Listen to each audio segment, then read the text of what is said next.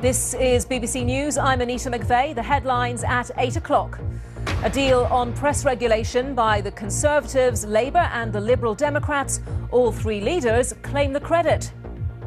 Everyone has accepted my argument for a royal charter. What we've agreed is essentially the royal charter that Nick Clegg and I published on Friday. It's very much on the basis, almost exactly on the basis of what I'd hoped when I published my own proposals along with Ed Miliband last Friday.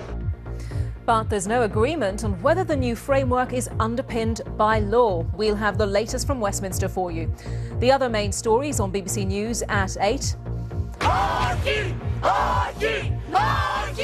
Anger in Cyprus over plans for a tax on savings. Banks are shut until Thursday amid fears over deposits. Mairead Philpott in the dock. She denies starting the fire that killed her 6 children. 10 years on from the fall of Saddam Hussein, we have a special report from the BBC's Ben Brown in Baghdad on how Iraq is faring.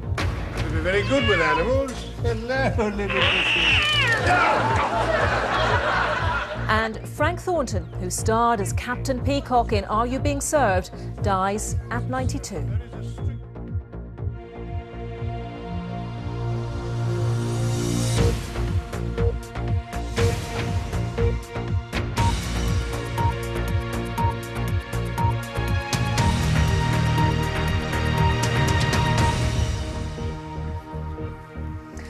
Hello, good evening. Thanks for joining us on BBC News. David Cameron has insisted that the cross-party compromise on press regulation defends the principle of a free press. He was addressing MPs before they began a debate on the deal reached by the three main parties overnight. The campaign group hacked off was at the negotiations, but told to leave at a sensitive stage. Newspaper chiefs say there are still deeply contentious issues. Here's our political editor, Nick Robinson.